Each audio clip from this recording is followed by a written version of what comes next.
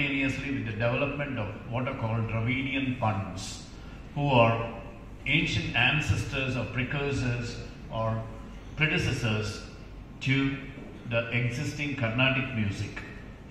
Carnatic music now has lots of ragas, janyas and so on, hundreds of ragas and janyas.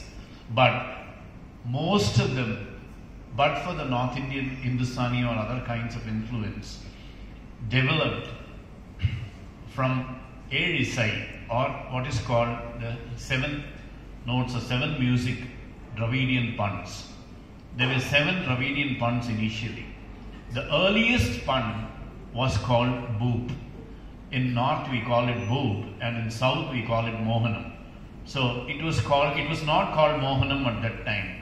It was called Mullai Punt.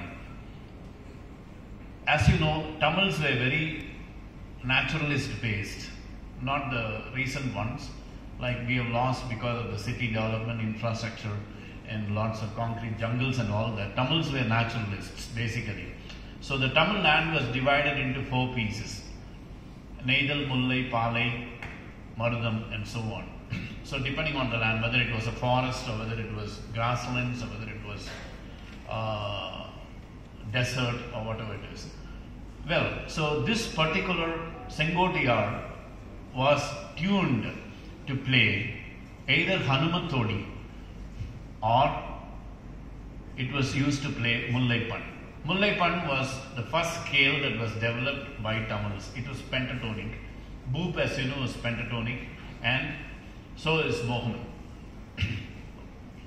So Mullai Punt was used by women those days to sing with other kinds of yazh, including the Sengottu.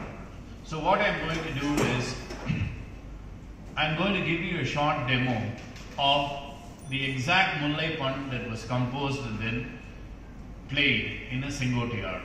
This is a reconstruction of the wooden yard with the boat and the ebony stem, all remade in carbon epoxy, carbon fiber epoxy with some silk attached to it. We had some silk layers also to soften the sound a bit. Fine. So this particular yard was made and then we have also patented it, and I am the principal investigator, and please give a big hand to your colleague Aman Chaure.